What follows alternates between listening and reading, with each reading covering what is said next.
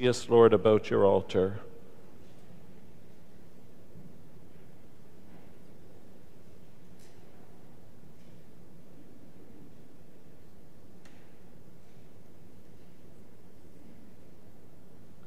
See us, Lord, about your altar, though so many we are one. Many souls by love united in the heart of Christ your Son. Hear our prayers, O loving Father. Hear in them your Son, our Lord. Hear him speak our love and worship as we sing with one accord. Once were seen the blood and water, now is seen but bread and wine. Once in human form he suffered, now his form is but a sign. In the name of the Father, and of the Son, and of the Holy Spirit. My brothers and sisters, the Lord be with you. As we gather at this Mass, we pray in a special way for the repose of the souls of Fernando Cardoso and George Klupka, and for our brothers and sisters in Ukraine and Russia. For the times we failed to love God as we should, we bow our heads and ask for his mercy, for he is full of gentleness and compassion. You were sent to heal the contrite of heart.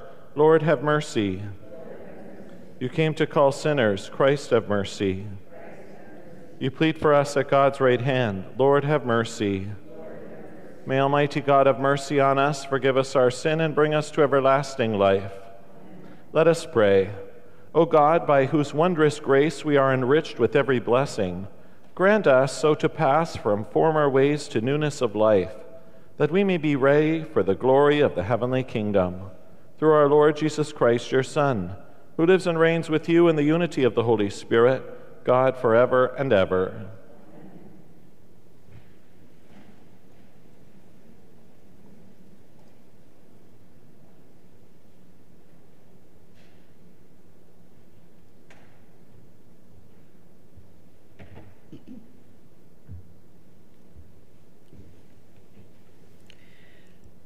A reading from the book of the prophet Daniel. There was a man living in Babylon whose name was Joachim. He married the daughter of Hilkiah, named Susanna, a very beautiful woman and one who feared the Lord. Her parents were righteous and had trained their daughter according to the law of Moses. Joachim was very rich and had a fine garden adjoining his house. The Jews used to come to him because he was the most honored of them all. That year, 2 elders from the people were appointed as judges. Concerning them, the Lord had said, "Wickedness came forth from Babylon, from elders who were judges and who were supposed to govern the people." These men were frequently at Joachim's house, and all who had a case to be tried came to them there. When the people left at noon, Susanna would go into her husband's garden to walk. Every day the 2 elders used to see her, going in and walking about, and they began to lust for her. They suppressed their consciences and turned away their eyes from looking to heaven, or remembering their duty to administer justice. Once, while they were watching for an opportune day, Susanna went in as before with only 2 maids, and wished to bathe in the garden, for it was a hot day. No one was there except the 2 elders, who had hidden themselves and were watching her. When the maids had gone out, the 2 elders got up and ran to her. They said, "Look, the garden doors are shut, and no one can see us. We are burning with desire for you, so give your consent and lie with us.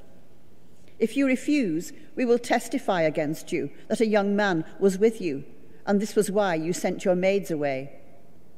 Susanna groaned and said, "I am completely trapped, for if I do this, it will mean death for me. If I do not, I cannot escape your hands. I choose not to do it. I will fall into your hands rather than sin in the sight of the Lord." Then Susanna cried out with a loud voice, and the 2 elders shouted against her, and one of them ran and opened the garden doors. When the people in the house heard the shouting in the garden, they rushed in at the side door to see what had happened to her. And when the elders told their story, the servants felt very much ashamed, for nothing like this had ever been said about Susanna. The next day, when the people gathered at the house of her husband Joachim, the 2 elders came, full of their wicked plot to have Susanna put to death.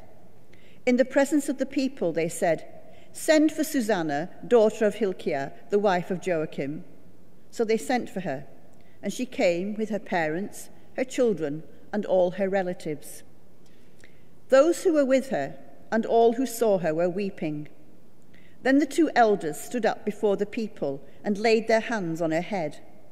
Through her tears, she looked up toward heaven, for her heart trusted in the Lord. The elders said, "While we were walking in the garden alone, this woman came in with 2 maids, shut the garden doors, and dismissed the maids. Then a young man who was hiding there came to her and lay with her. We were in the corner of the garden, and when we saw this wickedness, we ran to them. Although we saw them embracing, we could not hold the man because he was stronger than we, and he opened the doors and got away. We did, however, seize this woman and asked who the young man was, but she would not tell us. These things we testify." Because Susanna's accusers were elders of the people and judges, the assembly believed them and condemned Susanna to death. Then Susanna cried out with a loud voice and said, "O eternal God, you know what is secret, and are aware of all things before they come to be.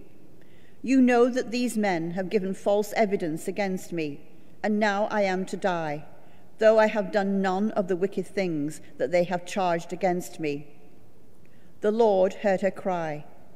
Just as she was being led off to execution, God stirred up in the Holy Spirit of a young lad named Daniel, and he shouted with a loud voice, "I want no part in shedding this woman's blood." All the people turned to him and asked, "What is this you are saying?" Taking his stand amongst them, he said, "Are you such fools, O Israelites, as to condemn a daughter of Israel without examination and without learning the facts? Return to court, for these men have given false evidence against her." So all the people hurried back, and the rest of the elders said to him, "Come, sit among us and inform us, for God has given you the standing of an elder." Daniel said to them, "Separate the men from each other, and I will examine them." When they were separated from each other, he summoned one of them and said, "You old relic of wicked days, your sins have now come home. Which of you have committed in the past, pronouncing unjust judgments, condemning the innocent and acquitting the guilty, though the Lord said, 'You shall not put an innocent and righteous person to death'? Now then, if you really saw this woman, tell me this. Under what tree did you see them being intimate with each other?" He answered, "Under a mastic tree." And Daniel said, "Very well. This lie has cost you your head, for the angel of God has received the sentence from God and will immediately cut you in 2. Then putting him to one side, he ordered them to bring the other. And he said to him, "You offspring of Canaan and not of Judah, beauty has beguiled you, and lust has perverted your heart. This is how you have been treating the daughters of Israel, and they were intimate with you through fear. But a daughter of Judah would not tolerate your wickedness. Now then, tell me, under what tree did you catch them being intimate with each other?" He answered, "Under an evergreen oak." Daniel said to him, "Very well. This lie has cost you also your head, for the angel of God is waiting with his sword to split you in 2, so as to destroy you both." Then the whole assembly raised a great shout and blessed God, who saves those who hope in him. And they took action against the 2 elders, because out of their own mouths Daniel had convicted them of bearing false witness. They did to them as they had wickedly planned to do to their neighbor. Acting in accordance with the law of Moses, they put them to death. Thus innocent blood was spared that day. Hilkiah and his wife praised God for their daughter Susanna. So did her husband Joachim and all their relatives. And from that day onward, Daniel had a great reputation among the people. The word of the Lord. Though I walk in the valley of darkness, I fear no evil, for you are with me. Though I walk in the valley of darkness, I fear no evil, for you are with me. The Lord is my shepherd, I shall not want. He makes me lie down in green pastures. He leads me beside still waters. He restores my soul. Though I walk in the valley of darkness, I fear no evil, for you are with me. He leads me in right paths for his name's sake. Even though I walk through the valley of darkness, I fear no evil, for you are with me. Your rod and your staff, they comfort me. Though I walk in the valley of darkness, I fear no evil, for you are with me. You prepare a table before me in the presence of my enemies. You anoint my head with oil. My cup overflows. Though I walk in the valley of darkness, I fear no evil, for you are with me.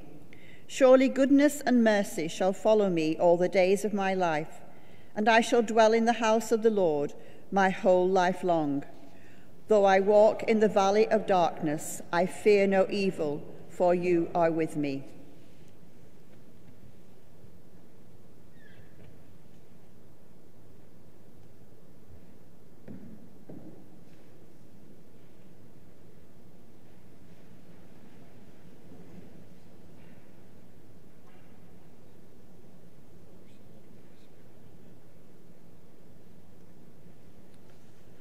Praise to you, Lord, King of eternal glory. Praise to you, Lord, King of eternal glory. I am the resurrection and the life, says the Lord. Whoever believes in me will not die forever. Praise to you, Lord, King of eternal glory. My brothers and sisters, the Lord be with you. A reading from the Holy Gospel according to John. Jesus spoke to the people, saying, I am the light of the world. Whoever follows me will never walk in darkness, but will have the light of life. Then the Pharisees said to him, You are testifying on your own behalf. Your testimony is not valid. Jesus answered, Even if I testify on my own behalf, my testimony is valid, because I know where I have come from and where I am going. But you do not know where I come from or where I am going. You judge by human standards. I judge no one. Yet even if I do judge, my judgment is valid, for it is not I alone who judge, but I and the Father who sent me. In your law it is written that the testimony of two witnesses is valid.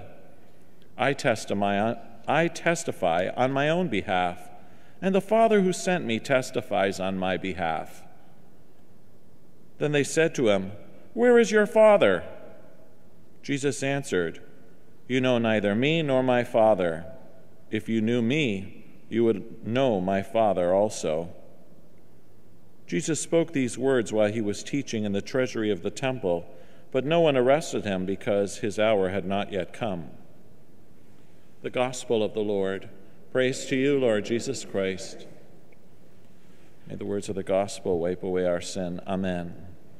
Today it's all about judgments. We hear from the judge of the world, Jesus Christ, who is speaking the truth of who he is. And they reject it because they're uncomfortable. And we hear the powerful story of the righteousness of Susanna in the first reading, and the hypocrisy and the lies of the judges who should be righteous. And throughout the Scriptures, this is one of my favorite passages because it shows that those who are righteous, even when evil comes, that God will deliver them. The truth always comes out. When you are hiding something, one lie turns into a second lie, turns into a third lie.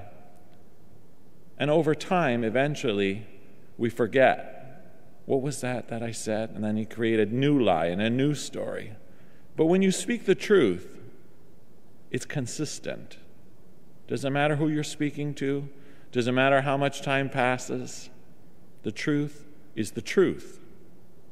And so just as time has passed since Jesus first disclosed these truths, they remain true. Whether the atheist, the agnostic, or the Christian believes what Jesus says, it will always hold true. For he is the source of all life, the King of Kings, the one who has come to redeem us from our sin. When he says, "This is my body, this is my blood," it is, in all times and all places. When he says, "Love of God, love of neighbor, that's the way to heaven," it's true. We need to follow it in all times and in all places. Everything Jesus gives us is consistent because he is the source of all righteousness. And Susanna had to make a decision. While she felt cornered, she decided that no matter what happened to her, she was not going to disappoint God. This is true of many of the saints too, especially the martyrs. Death did not scare them. Public perception did not change them. They were going to remain faithful. They wanted to be righteous. The question is for us, are we willing to have that same boldness and courage in the Lord? No matter what public perception says, no matter what social trends are, no matter what the government says is legal or not legal, our judge tells us what we should be doing. And as we approach these last 2 weeks before we celebrate the great Paschal mystery of the dying and rising of Jesus, in very tangible ways, friends, the Susanna story is our story. And for those who have been accused of something they haven't done, having worked in the prison system, this radiates in my life. And also as a priest, it radiates in my life when I hear of things said of others, especially when I don't believe them to be true. How often are we also called to be like Daniel, to stand up for those who have no voice, to stand up for those who've been accused of things they haven't done? Are we willing to put our neck on the line and seek true justice? Or are we afraid? Well, I don't want to get pulled into that story. It just seems very murky. I don't want to go there. What if it damages my rep? Daniel wasn't concerned about that, was he? He was concerned about making sure that an innocent person was not charged.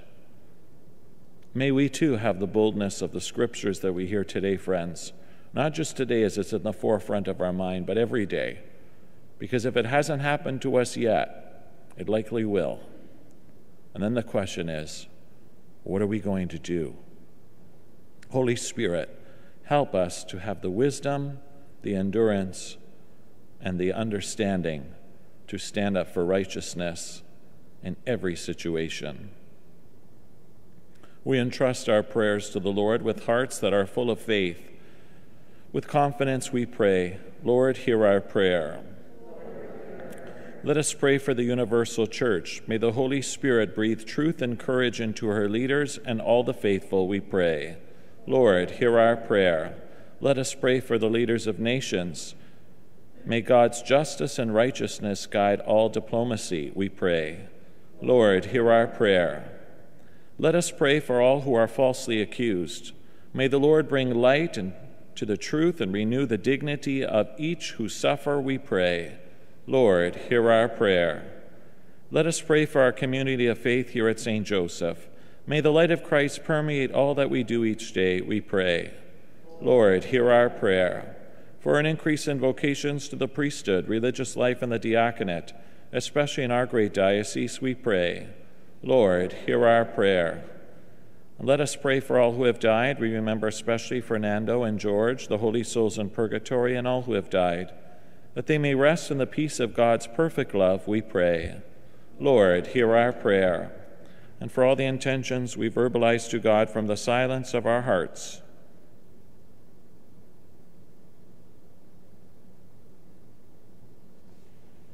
Loving Father, we are grateful for your continued provision, knowing that every good and perfect gift comes from you. May we have the boldness and the courage of Susanna and Daniel, so that we too stand up for justice, not just for ourselves, but for others as well. We offer these petitions in the name of your Son and our Lord, Jesus Christ.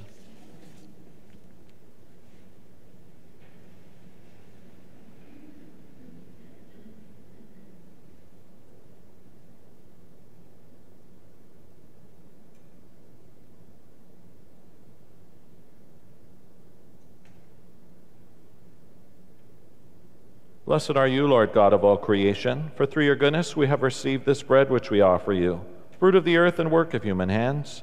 It will become for us the bread of life. By the mingling of this water and wine, we come to share in the divinity of Christ, who humbled himself to share in our humanity. Blessed are you, Lord God of all creation, for through your goodness we have received this wine which we offer you, fruit of the vine and work of human hands. It will become for us our spiritual drink. With humble spirit and contrite heart, may we be accepted by you, O Lord. May our sacrifice in your sight this day be pleasing to you, Lord God. Wash me, O Lord, of my iniquity. Cleanse me of my many sins.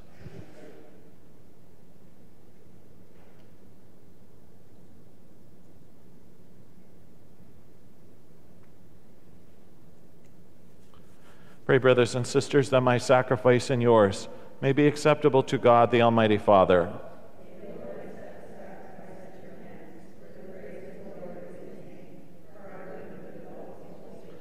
Grant, we pray, O Lord, that preparing to celebrate the holy mysteries, we may bring before you as the fruit of bodily penance a joyful purity of heart, through Christ our Lord. My brothers and sisters, the Lord be with you. Lift up your hearts.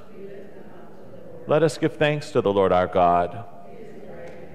It is truly right and just, our duty and our salvation, always and everywhere, to give you thanks, Lord, Holy Father, Almighty and eternal God, for through the saving passion of your Son, the whole world has received a heart to confess the infinite power of your majesty, since by the wondrous power of the cross, your judgment on the world is now revealed, and the authority of Christ crucified. And so, Lord, with all the angels and saints, we too give you thanks. As an exaltation, we acclaim. Holy, holy, holy Lord, God of hosts, heaven and earth are full of your glory. Hosanna in the highest. Blessed is he who comes in the name of the Lord. Hosanna in the highest. You are indeed holy, O Lord, the font of all holiness.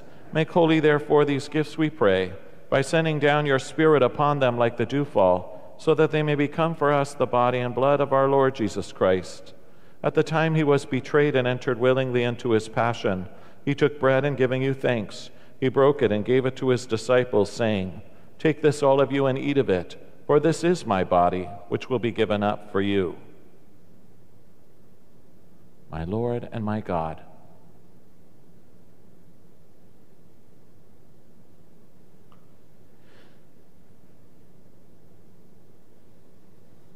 In a similar way, when supper was ended, he took the chalice, and once more giving thanks, he gave it to his disciples, saying, "Take this, all of you, and drink from it, for this is the chalice of my blood, the blood of the new and eternal covenant, which will be poured out for you and for many for the forgiveness of sin. Do this in memory of me." My Jesus, mercy.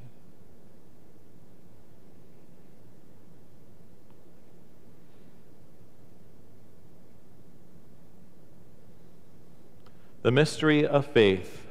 Save us, Savior of the world, for by your cross and resurrection you have set us free. Therefore, as we celebrate the memorial of his death and resurrection, we offer you, Lord, the bread of life and the chalice of salvation, giving thanks that you have held us worthy to be in your presence and minister to you. Humbly we pray that, partaking of the body and blood of Christ, we may be gathered into one by the Holy Spirit. Remember, Lord, your church spread throughout the world, and bring her to the fullness of charity, together with Francis, our Pope, and Gerard, our Bishop, and all the clergy and religious. Remember your servants, Fernando and George, whom you have called from this world to yourself. Grant that they who were united with your Son in a death like his may also be one with him in his resurrection. Remember also our brothers and sisters who have fallen asleep in the hope of the resurrection, and all who have died in your mercy. Welcome them into the light of your face. Have mercy on us all, we pray, that with the Blessed Virgin Mary, Mother of God, with Saint Joseph, her husband, with your blessed apostles, with Susanna and Daniel, Saint Catherine of Alexandria, and with all the saints who have pleased you throughout the ages, we may merit to be co-heirs to eternal life, and may praise and glorify you through your Son, Jesus Christ. Through him, and with him, and in him, O God, Almighty Father, in the unity of the Holy Spirit, all glory and honor is yours forever and ever. Amen. At the Savior's command, informed by divine teaching, we dare to say, Our Father, who art in heaven, hallowed be thy name. Thy kingdom come, thy will be done, on earth as it is in heaven. Give us this day our daily bread, and forgive us our trespasses, as we forgive those who trespass against us. Lead us not into temptation, but deliver us from evil. Deliver us, Lord, we pray, from every evil. Graciously grant peace in our days, that by the help of your mercy we may be always free from sin and safe from all distress, as we await the blessed hope and the coming of our Savior, Jesus Christ. Lord Jesus Christ, who said to your apostles, Peace I leave you, my peace I give you, look not on our sin, but on the faith of your church, and graciously grant her peace and unity in accordance with your will, who live and reign forever and ever. My brothers and sisters, the peace of the Lord be always with you. Turn and offer one another a sign of the Lord's peace.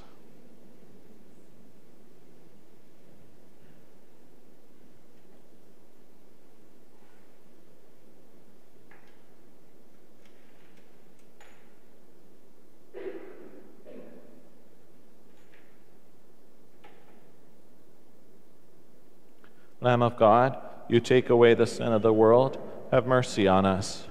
Lamb of God, you take away the sin of the world, have mercy on us. Lamb of God, you take away the sin of the world, grant us your peace.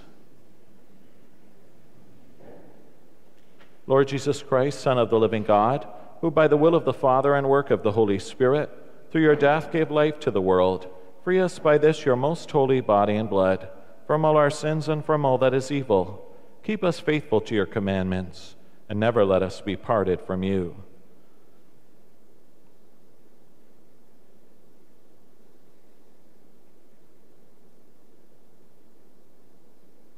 Behold the Lamb of God.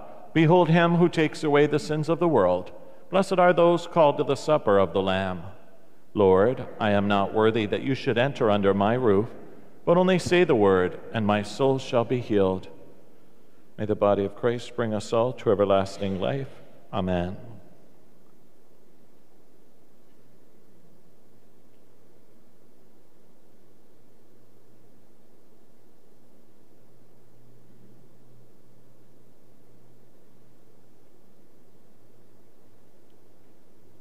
May the blood of Christ bring us all to everlasting life. Amen.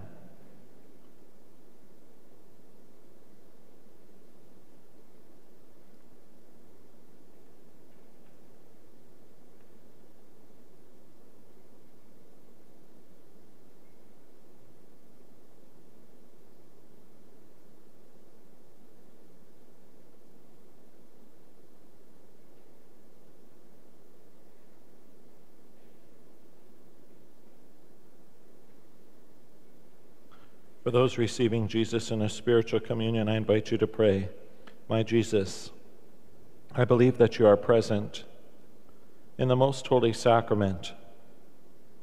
I love you above all things, and I desire to receive you into my soul. Since I cannot at this moment receive you sacramentally, come at least spiritually into my heart. I embrace you as if you were already there, and unite myself wholly to you. Never permit me to be separated from you. Amen.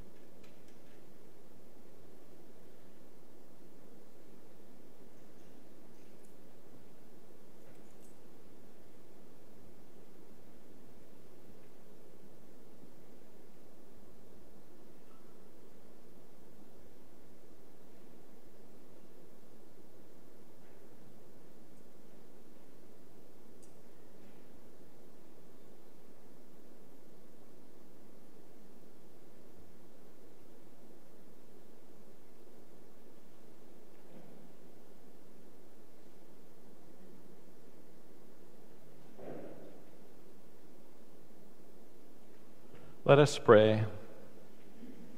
Strengthened by the blessing of your sacraments, we pray, O Lord, that through them we may constantly be cleansed of our faults, and by following Christ hasten our steps upward toward you. Through Christ our Lord. Let us turn to our Blessed Mother as we pray. We fly to thy protection, O Holy Mother of God.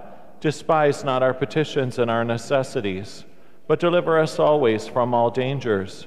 O glorious and blessed Virgin. Amen. Saint Michael the Archangel, defend us in the day of battle. Be our protection against the wickedness and snares of the devil. May God rebuke him, we humbly pray.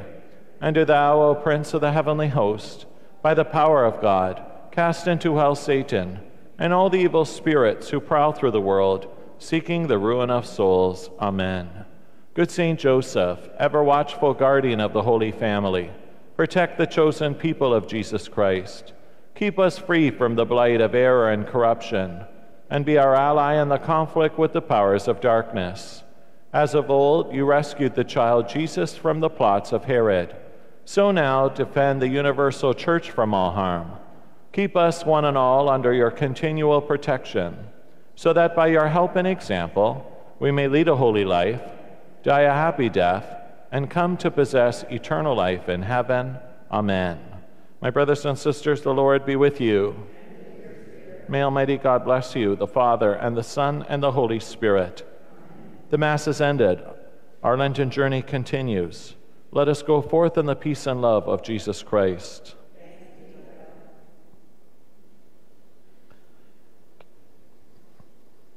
Wheat and grape contain the meaning, food and drink he is to all. One in him we come adoring, gathered by his loving call. Hear us yet, so much is needful in our frail disordered life. Stay with us and tend our weakness till that day of no more strife. Members of his mystic body, now we know our prayer is heard by you because your children have received the eternal word. God bless you. Have a good day.